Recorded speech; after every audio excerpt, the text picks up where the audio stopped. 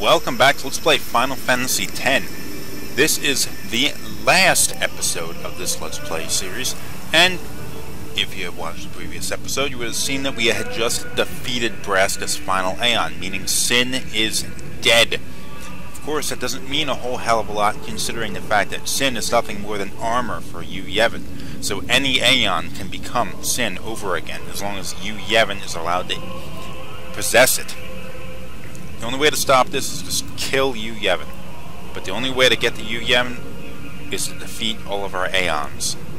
So that's what's going to have to happen here.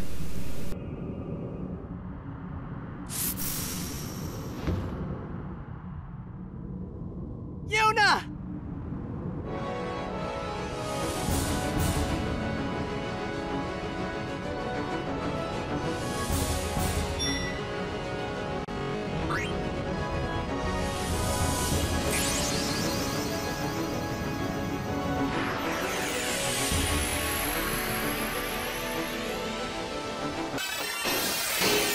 We're going to go into the cycle here of Yuna going and summoning an Aeon, the Aeon getting possessed by Yu-Yeven, effectively becoming the new Sin. Then we defeat it. Now these things are becoming Sin, but the thing is, Sin takes a while to build up. The final Aeon was always a smaller thing. It would defeat Sin, and then it would get possessed by Yu-Yeven, and it would take years, like 10 years, for it to be built up in size into the gigantic whale creature that we had fought throughout the game. So here we are, fighting the small version of Sin that is still just the Aeon that we had encountered up to this point.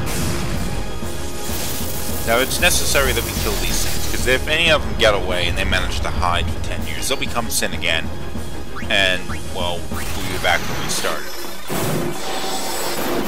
Now notice I'm using Shiva to fight this Balefore here, and you can summon Aeons to fight this battle for you, though it's not really necessary. But take note that after we have killed an Aeon, we cannot summon it. We cannot bring Balefore back and use Balefore in this battle here, because it's dead. Once we kill Shiva, we will use Shiva anymore either. So here we go, we get another option. Who are we going to fight next? Just go straight down the line. If we're going to be next, good old fire monster.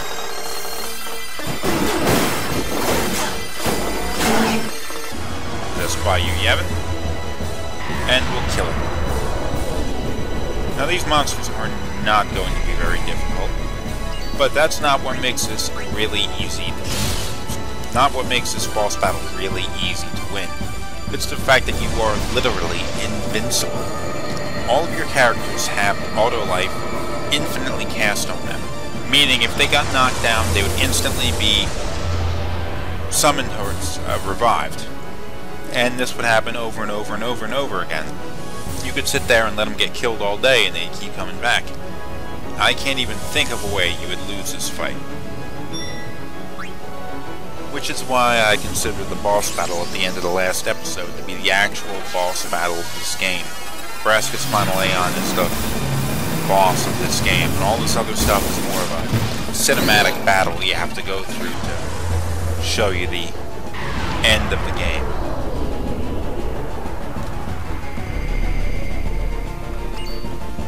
One hit ought to do it. Very nice. Overkill, in fact.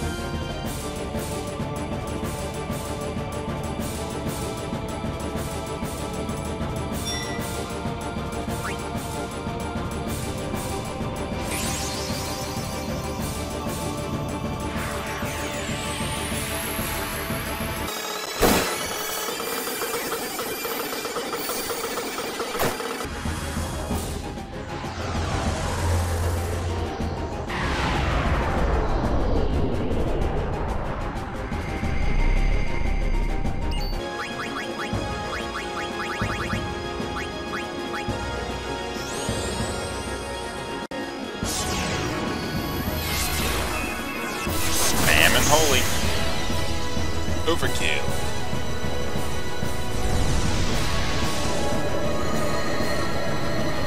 So she was dead?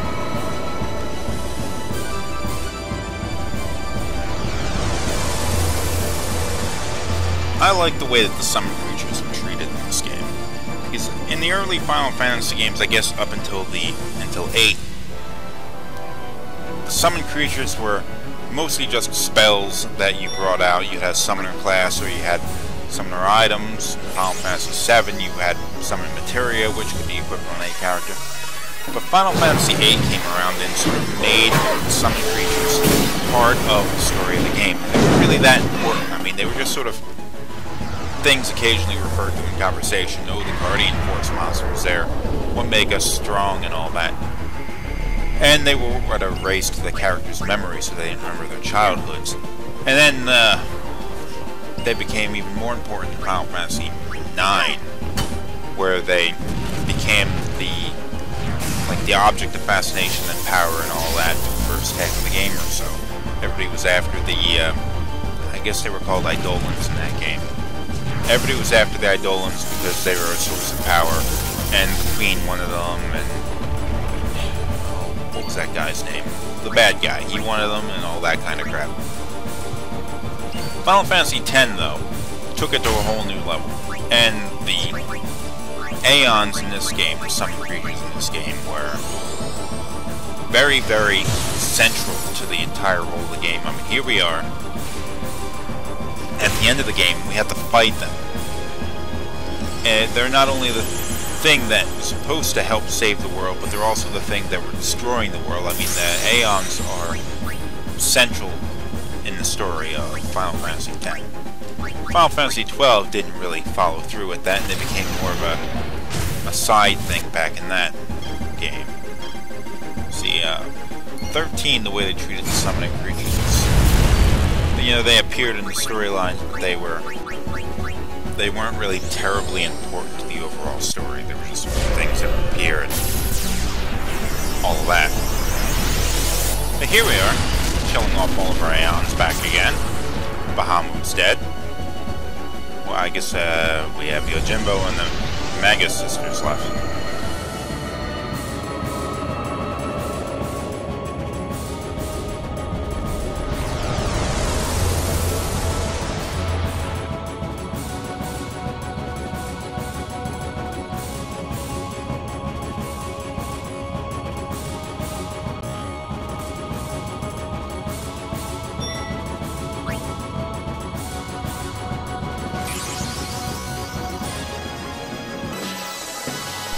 Whoops. Forgot about Anima.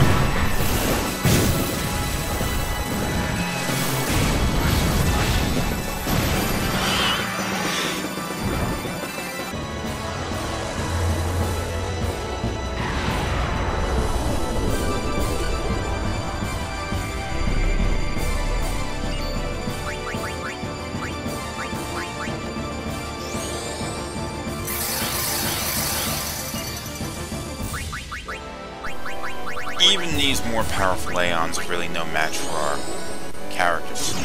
Even if they could be defeated, I mean, we can still slaughter the Aeons.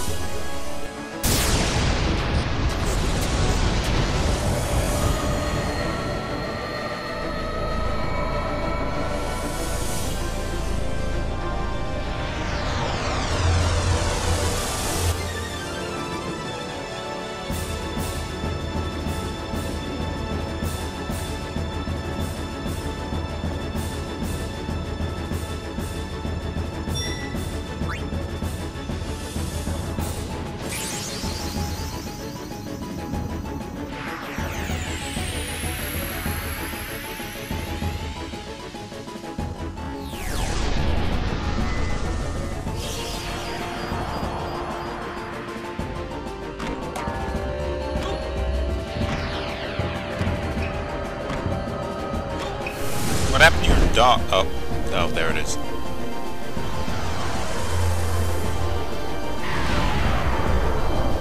Possessed. And to think, this guy was only in it for the money.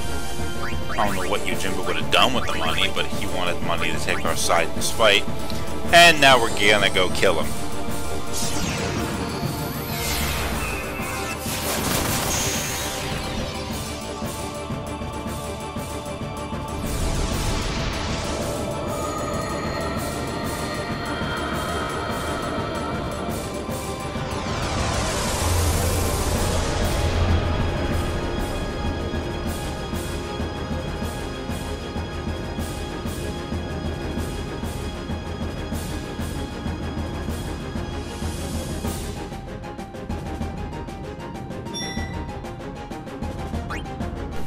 This is it.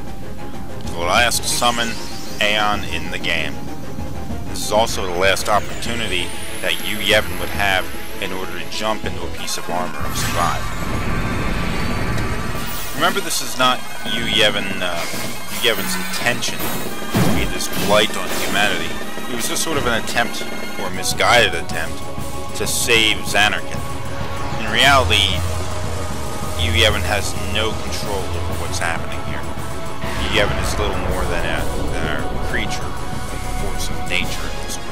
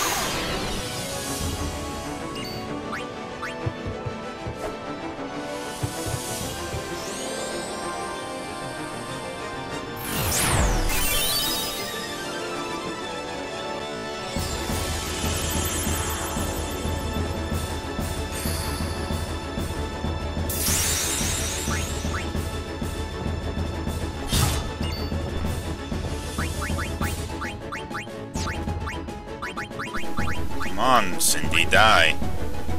This'll do it.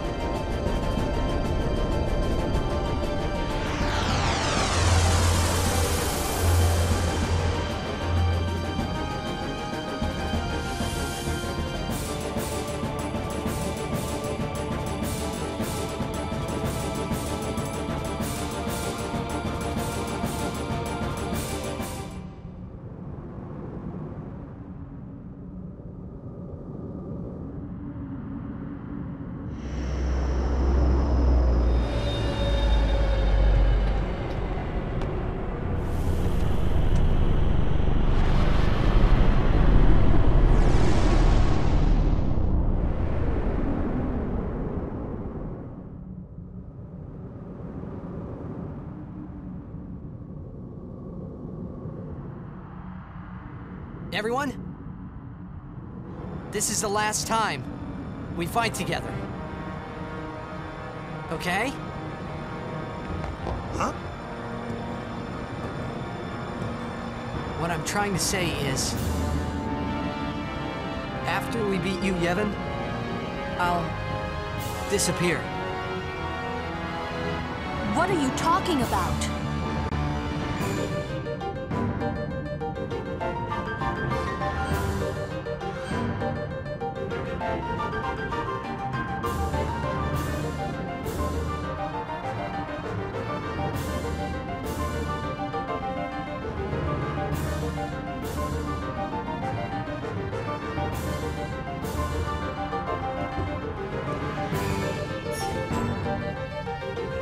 I'm saying goodbye.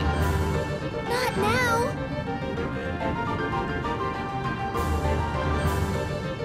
I know it's selfish, but this is my story.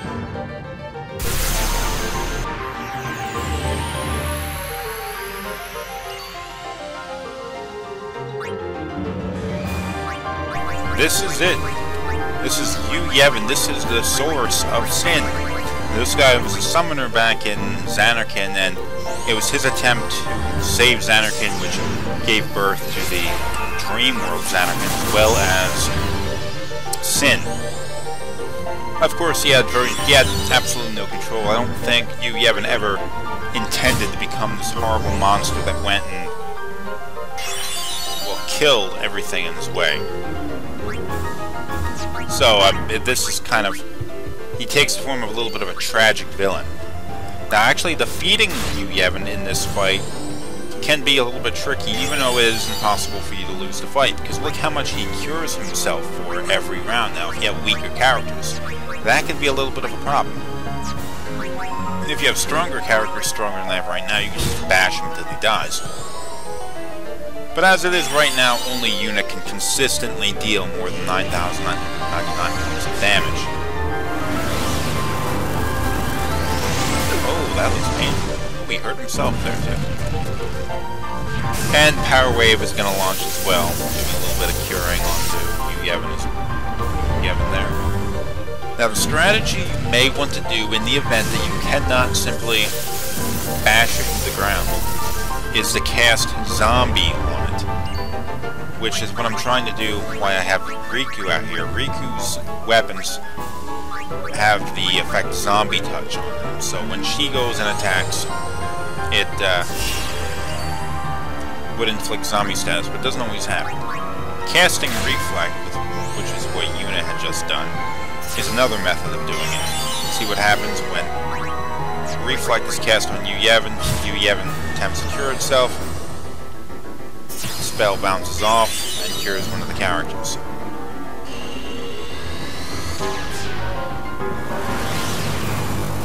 Now, when I have zombie status on Yu-Yeven, which is what I'm trying to do with Riku, and I think the status might actually be on there.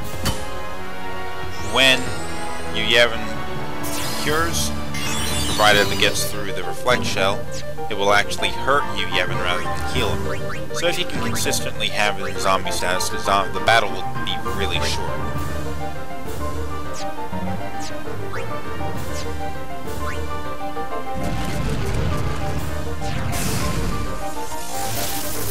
And that may have removed the Reflect Shell as well as the zombie status. Oh, no, zombie status is still on. Oh, now it's off. It cured itself. I don't know what Yu-Yeven is supposed to look like here. It's kind of a weird... what is that? 8-legged bug? 10-legged... I don't know. Bunch of legs. I can't really see it. The screen's a little small. With the... oh, no zombie status. Well, with the Yeven symbol on there. That's most of his HP intact.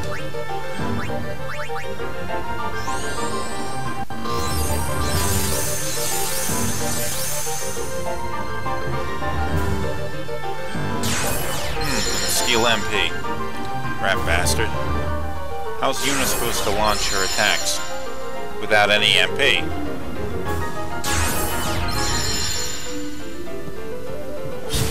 Counterattack. A lot of good that did. Can't perform Grand Summon because we have no Aeons.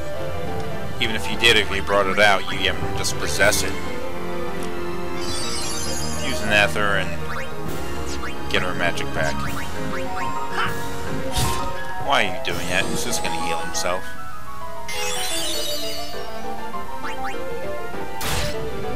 There we go, zombie stabs. And he hurts himself rather than heals. Power Wave should also hurt it rather than heal it.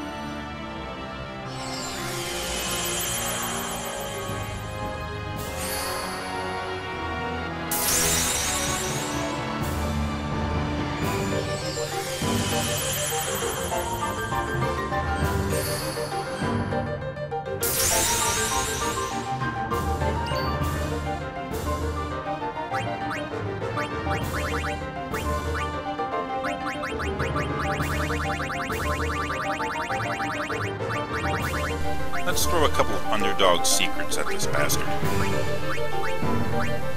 See what happens here.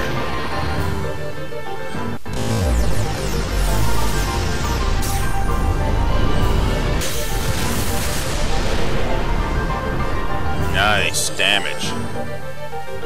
That happened even though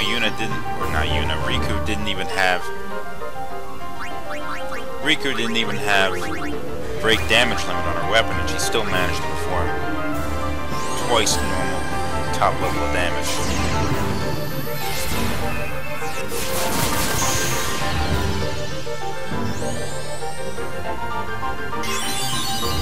Ah, damn it, zombie status stuff.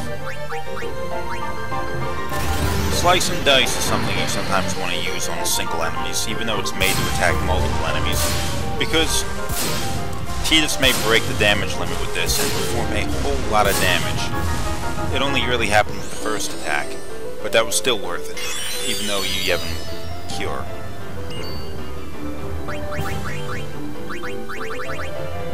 Take him down, Yuna.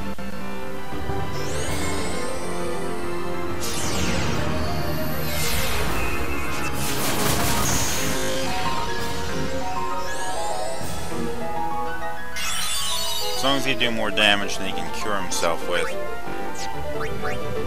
Don't do that. No, don't. Jeez. As long as he can do more damage than he can cure himself with, he'll be good. Or in the case of Riku, you can inflict zombie status. Damn it! Still doesn't have it.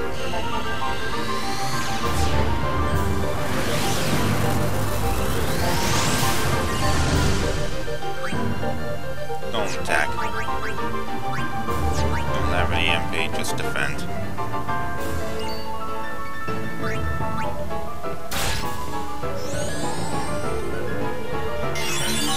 Excellent, he's hurting himself again.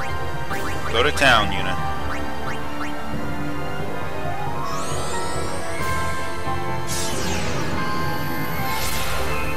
Actually, we should be pretty close to the end of this fight. And there we go.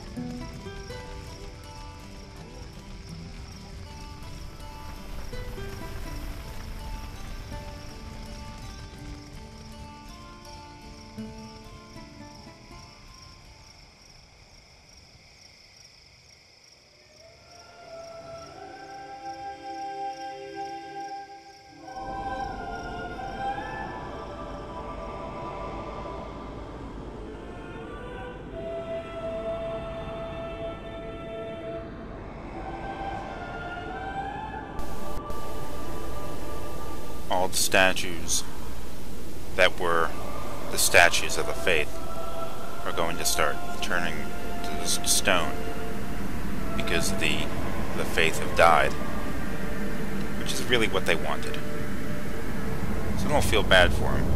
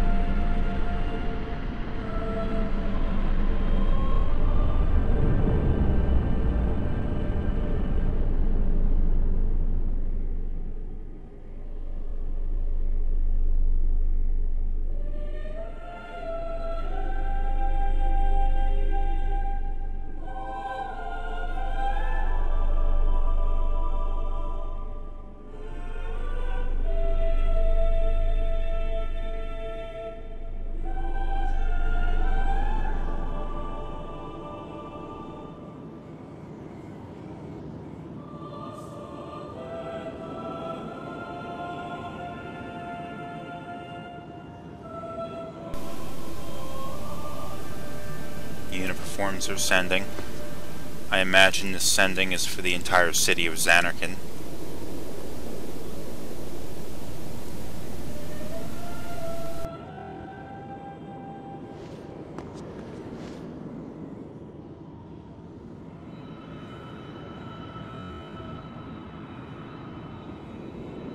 Don't stop. But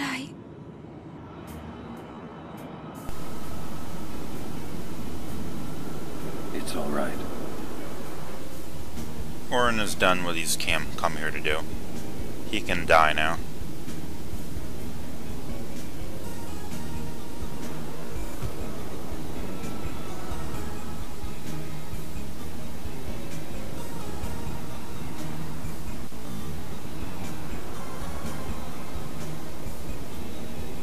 Tidus was the only one that knew that he was dead.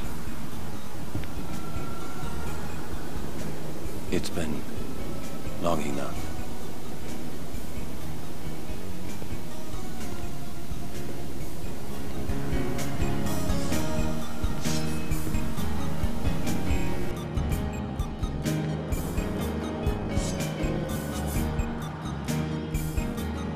This is your world now.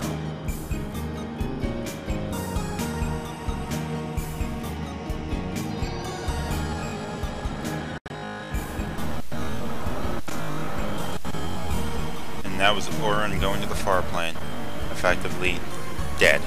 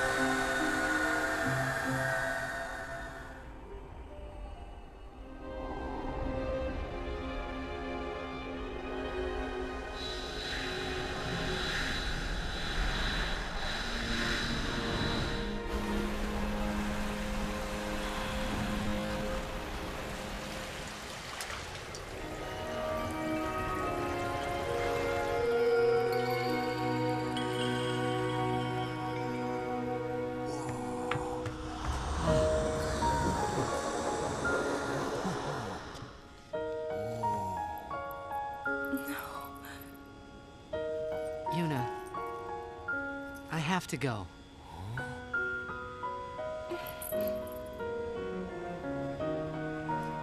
I'm sorry I couldn't show you Xanarkand.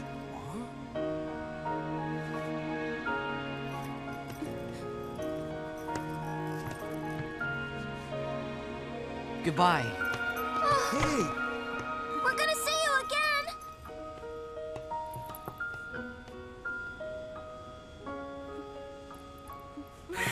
Yuna! Haha.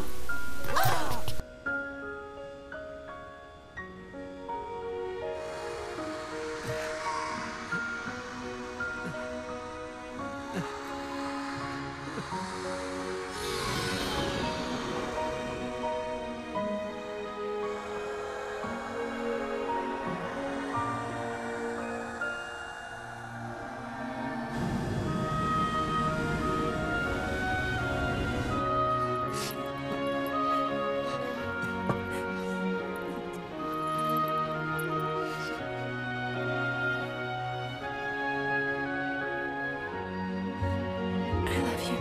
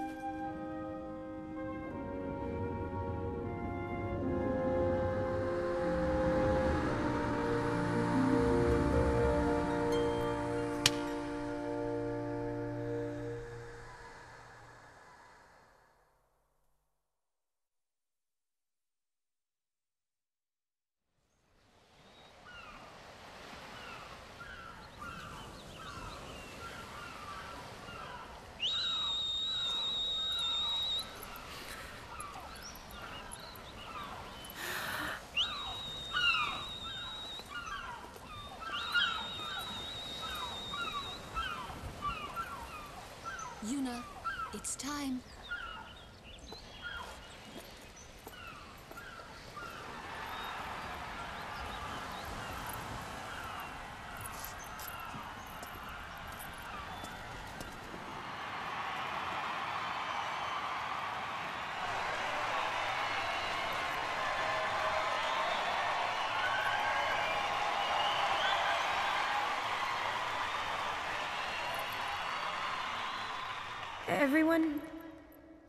Everyone has lost something precious. Everyone here has lost homes, dreams, and friends. Everybody? Now, Sin is finally dead. Now, Spira is ours again. Working together. Now we can make new homes for ourselves and new dreams. Although I know the journey will be hard, we have lots of time. Together, we will rebuild Spira.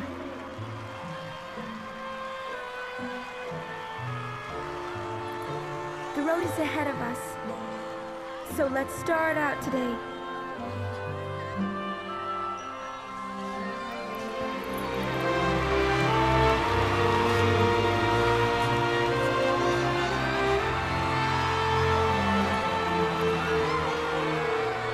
Just one more thing. The people and the friends that we have lost. No dreams have faded.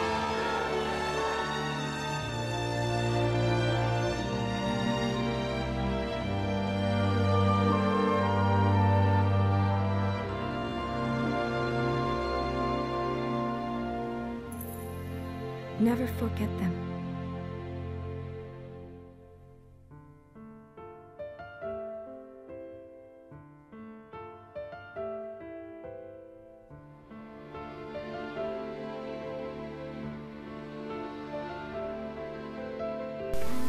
And that is it. That is the end of Final Fantasy X. It was a relatively long game, and it took me something like 7 or 8 months or so for me to complete this LP series for it.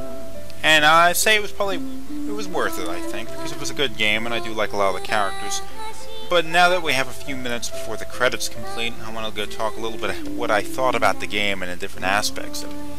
First things first, we have the character of Tidus. Now, a lot of people do not like Tidus. They look at him, has a little bit of an androgynous appearance, blonde hair, doofy looking face, and he whines a lot. And granted, he is a bit of a pain in the ass.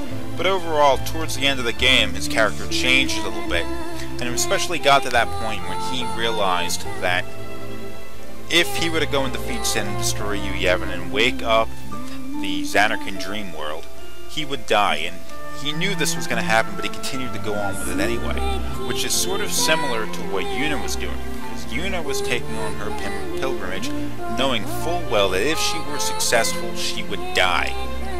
Now, Tidus didn't like the fact that Yuna went and held that secret from him, but he was willing to go and do the same thing to her. Now, Yuna, why she was willing to go through with the pilgrimage to begin with, maybe it's just because she felt like she had to live up to her father, maybe she felt like it was the only thing she could do, or maybe she had nothing to live for, who knows. But I think maybe it had something to do with she wanted to have some sort of a connection with her father, because her father died when she was, what, 10 or so? Or maybe 8? She didn't... Well, it's been a long time since he had died at this point, 10 years, and she wanted to have some greater connection with him, so like, I'll be a summoner just like him. Maybe that's why I think she had that connection with Tidus in the beginning of the game, because she sort of fell in love with him pretty quickly, but that couldn't have been the reason why she wanted him to go around with her to begin with, to follow her around. I think it's because she knew that he was Jecht's son, and Jecht was her father's guardian, and she wanted to have some sort of a connection through that way. Or maybe I'm just overthinking this. Moving on a little bit, you had a character like Wakka. Wakka, a big kind of goofy guy. I think it was important that Wakka existed in the storyline in the beginning and in the middle of the game, but later on he sort of faded away. But in the beginning it was important because Wakka was a factor in what got Tidus involved in Yuna's pilgrimage. Wakka wanted Tidus to follow him around because, not just because he wanted to play Blitzball wanted Tidus to play Blitzball for Wakka, but because Tidus had some superficial resemblance to Wakka's brother. Now, that ended up really being just coincidental. That's kind of a weird thing for them to do in a story, to have something that's completely coincidental. But it was coincidental, but Wakka wanted them around because he felt like, oh, this is someone like his brother. And he kind of horsed around with Tidus too, kind of like brothers would. But aside from Wakka, we also have the character of Lulu, who was a very important character earlier on in the game, and then, like Wakka, she faded away a little bit later, because in the beginning she was very much a driving force of the group as a whole. She was the oldest of the group, I believe. She was 22 or 23 or so, and the rest of the characters were a little bit younger than that. Tidus and Yuna were like 17. And she was sort of like the leader of the group. But she faded into the background a little bit after Orange showed up. He sort of asserted his dominance. Orin, on the other hand, is a much more of a stern character, and you can see back, he used to be a monk in one of the Yu-Yeven temples. He was sort of rejected or excommunicated or something like that. But you see through the spheres that you find around Spear that he was a very, like, by-the-book kind of individual to begin with. And when we see him later on in the game, he isn't really so much by the book, but he's still very stern. But he considers himself to be the troublemaker. I mean, he's a person that everyone respects, everyone in Yevon respects, but he had also obviously had some problem with Yevon, and that had to do with because he knew Yevon was a lie, and it was really just convincing people to continue on with the cycle. and he didn't really much appreciate that, even if he did see no other alternative. Riku was... I'm not quite sure what the writers were trying to accomplish with Riku. Maybe she was a semi-friendly person that Tidus met when he first came in the sphere, and she existed as kind of like a potential love interest that Tidus would have in the beginning of the game. In fact, back when I first played the game, I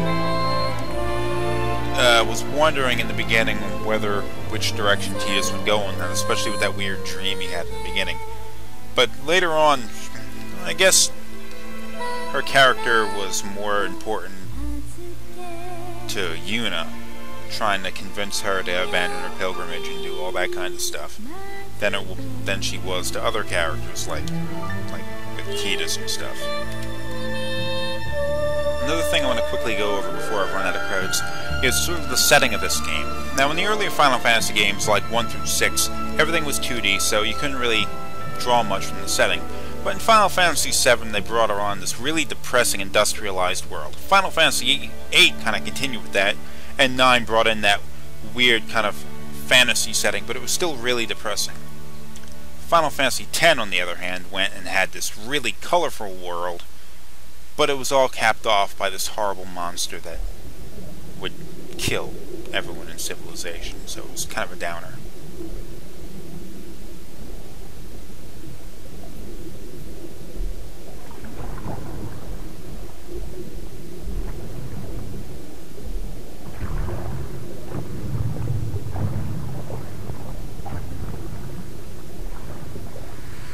What we have here?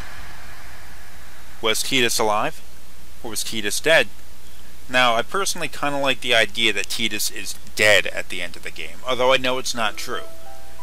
This was the first Final Fantasy game that actually saw a sequel. The game Final Fantasy X-2 was released 1 or 2 or so years after this one.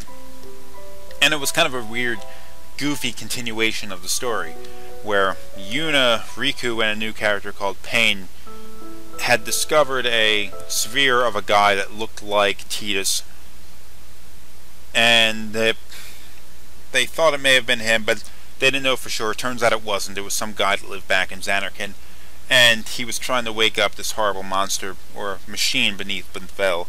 The game wasn't really all that good, and I don't want to go too deep into that, but at the end of the game, with the best ending, Tidus was in fact alive and resurrected. But I am really out of time here, and I'm going to have to end this episode. Thank you for watching this LP, and if you like what I've done here, I have a number of other LPs on my YouTube, so feel free to check them out. Thank you, and goodbye.